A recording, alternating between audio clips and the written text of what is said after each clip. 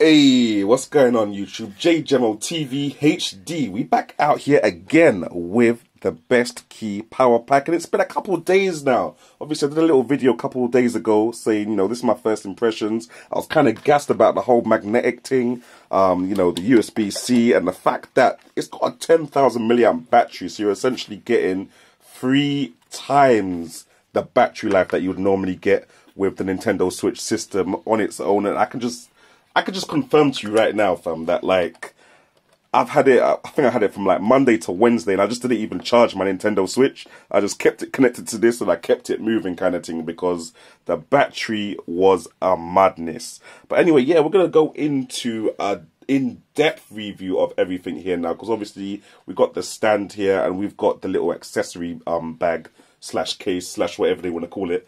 And yeah, there was a few little niggles, a few things that I missed out in the first impressions video that I wanted to just obviously include. So yeah, here we go.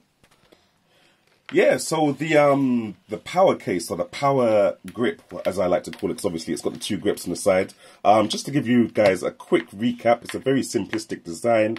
You've got the little, logo on the back there. You've got the 2 grips on the side, which can both be removed if you don't really want to use the grips. The grips are not by force.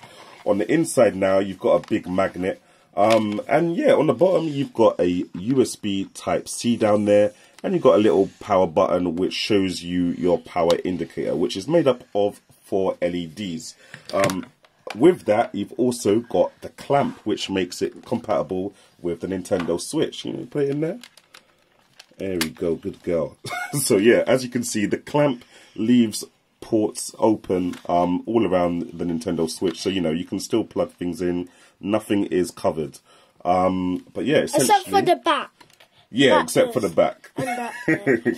So yeah, what this is, it's because it's a magnet. You can just, you want to do it, don't you? Go on then.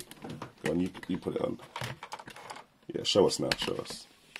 We got it like this. Yeah, there we go. So yeah, it's a magnet. And yeah, it's kind of cool. Just put the magnet on. Boom. If you want, you can put the grips on.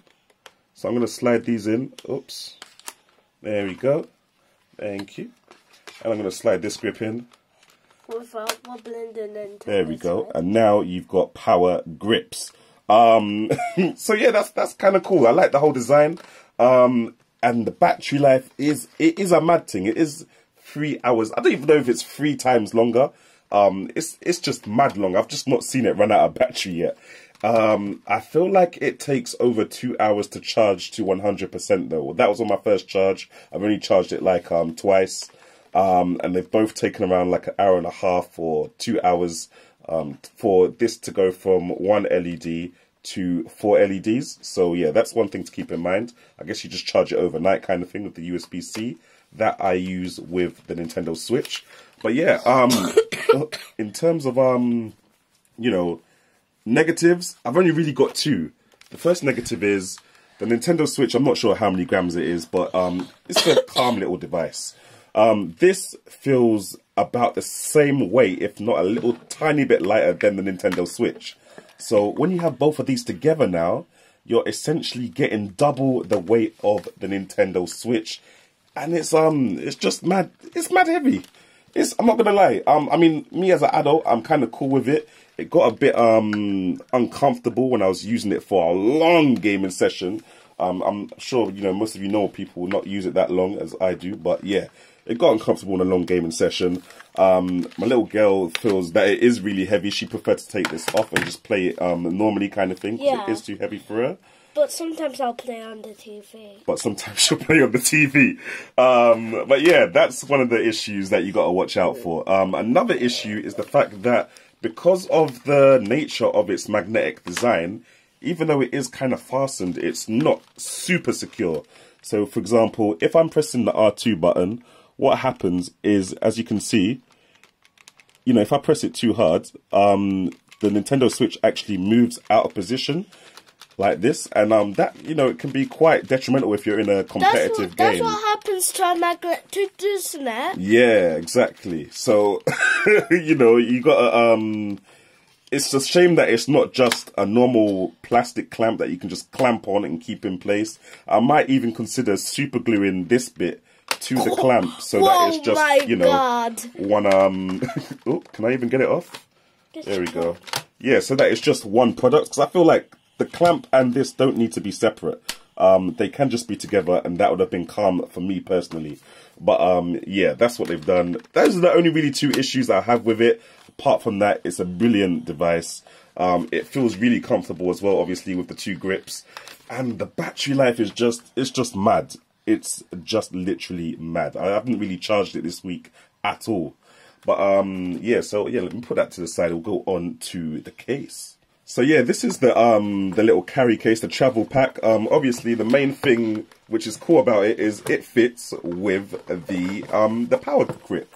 The power grip and the Nintendo Switch, they can both fit in here, and it's all good to go. I have had, you know, previous power packs that can go onto the Nintendo Switch, but unfortunately, you have to put them separate in your bag because they can't fit in with the Nintendo Switch itself. So yeah, at least you can do that with this power case. Apart from that, you're not really fitting much else in this case, though. You're not really going to fit that much extra Joy-Cons, that much extra anything, to be honest.